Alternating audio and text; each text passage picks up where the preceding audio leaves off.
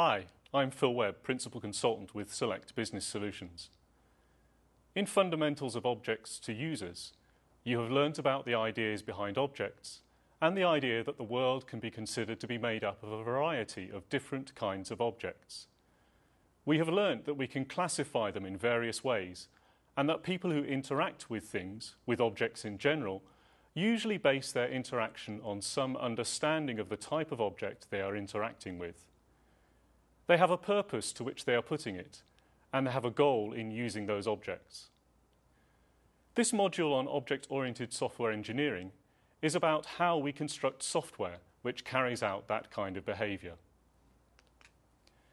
In a very simple example, someone might use a software system to emulate something in the real world. They might go to their bank account and request its balance. This requires there to be an object which represents the bank account. It requires a mechanism on the object for making the request get balance. And it requires that the bank account object, which receives the message, carries out whatever procedures are necessary to calculate the balance and then returns the value to the person who requested them. So we can see that the software engineering and the software technology which you are using to engineer the system is required to handle the incoming message and return the information as if it were a real object. Of course, this in turn requires us to be able to specify in the software how that object is to carry out those operations, and to be able to disclose to the user what operations are available on the object. In addition, in a realistic software system, there would need to be a mechanism by which the user can push a button or make a voice command or something else to access the object. A more complicated situation is where there are several operations on the object. So possibly the user might not only request the balance from their bank account, they might also deposit some money or withdraw some money from the bank account. The software that carries out these operations needs to be able to distinguish the incoming messages and obviously carry out the behaviour that is being requested. Further complexity arises when the object is making use of other objects. So it might be that the user is interacting with an ATM or a piece of software on a website, and it is not the object which is visible to the user which is able to carry out these operations. Instead, the visible object has to relay a request somehow to another object deeper in the system, which eventually uses various transactions on databases and other things to carry out the deposit, withdrawal, or to get the balance operation that has been requested. In the end, the user sees the net effect that their requested behaviour has occurred, but behind the scenes, there might be many objects involved. So that deals with increasing numbers of operations on objects, and also the possibility of the larger numbers of objects involved in each of the operations. Further complexity is introduced when we can see that the user might actually have several bank accounts. In their web-based interface to their banking services, they might see these several accounts. So they need to specify for which account they are requesting the balance, or between which two accounts they are transferring money. This is not only because there are several bank accounts in operation, but also because the same behavioural interface is available for each account. The same operations are available on them. So as well as identifying the operation that we are requesting, we need to identify which account object or objects we are dealing with. In other cases, of course, some of these accounts might be different from one another. Some of them might be cheque accounts, and some might be savings accounts. There might be interest earned and conditions on withdrawals, perhaps a number of days' notice are required. So the situation becomes more complex, not only as the number of objects available to the user increases, but also as the number of different types of objects increases. Some of these types may exhibit different behaviour from one another, and therefore provide different sets of operations. Other types, despite their differences, may have overlapping areas of behaviour, and therefore have some operations in common. For operations to be common between types, it's important that their behaviour has the same meaning. That is, that they are semantically the same.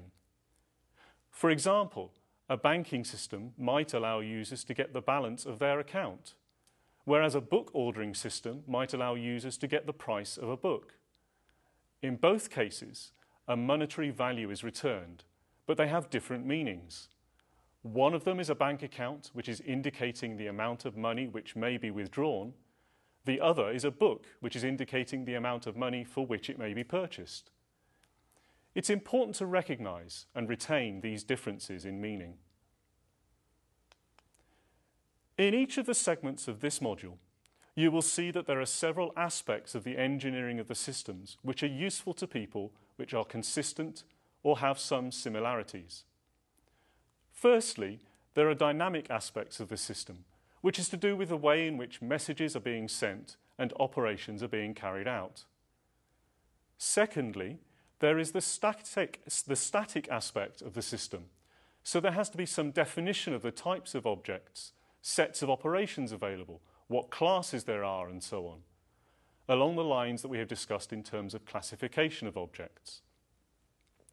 For both the dynamic and static aspects, there is another issue which is to do with how much of the behaviour of the system is visible to the users and is accessible to the users, and how much of it is hidden away. So there are the external and the internal aspects of the system. And yet another aspect of each of the segments is that we need to be discussing both the user's perspective, the subject domain in which the operations are being carried out, as distinct from the system domain, which is implementing those operations and providing the perception that the behaviour is being carried out. So we have static and dynamic behaviour, we have internal and external behaviour, and we have the subject domain and system domain behaviour. We will be describing these for systems of increasing complexity, ranging from simple objects with small numbers of operations up to large numbers of objects with multiple operations. This arises from the complexity in the internals of the system, which allow those operations to be carried out. So there is quite a lot to discuss. Along the way, we're going to be talking about the reasons for going to this amount of trouble to model these aspects. You might think that we can get away with systems that are less complex than this, and historically, you would be right, because not all complex systems were made so complicated in the old days. However, while it is a good idea to make systems as simple as possible, it is also a good idea to make them no simpler. As Einstein reminded us, and what tends to happen if you try to make the system simpler than it really can be, is that it ends up being more complicated because you're glossing over some differences between important elements of the system, which need to be taken care of in other ways, and that can be problematic. So there is a general issue here about what kind of systems we should be building to provide a behaviour that users want. This leads us to a common characteristic of object-oriented systems. If you ask most people what object orientation is all about, or what is object-oriented thinking, they will tell you something like this. Object-oriented systems produce a natural model. They produce more realistic models that closely map to things in the real world. It involves creating objects which emulate objects in the subject domain to which they apply. This can seem fairly esoteric, but it is a very important aspect of the advantages of using an object-oriented approach to the software engineering of these systems. We're going to be discussing in the session on modelling and mapping the importance of creating natural models and the characteristics that those models have and the advantages that they give us. Finally, towards the end of this module, we cover some bits of descriptions of different disparate technologies which are required to complete the story.